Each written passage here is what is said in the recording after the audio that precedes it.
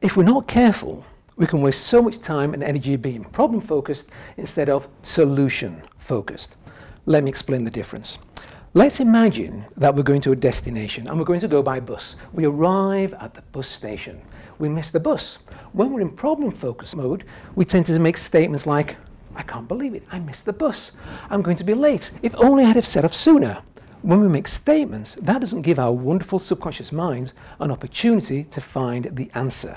So if we're mindful of being problem-focused, we need to switch it to being solution-focused. Here's how we do it. We only need to make one statement, and that is, what is my outcome? What do I want to happen? In this case, I want to get to my destination. From now on, we ask questions. Right, what are my options now? Who can help me get to my destination? What needs to happen for me to get to my destination? And if our subconscious minds can't find the answer, if we don't know the answer, then that's fine. It will at least do its best to come up with a solution where we can find the answer. For instance, we might need to speak to Fred. Oh, maybe we should Google it. Anyway, I'd love to chat longer, but I've got a bus to catch.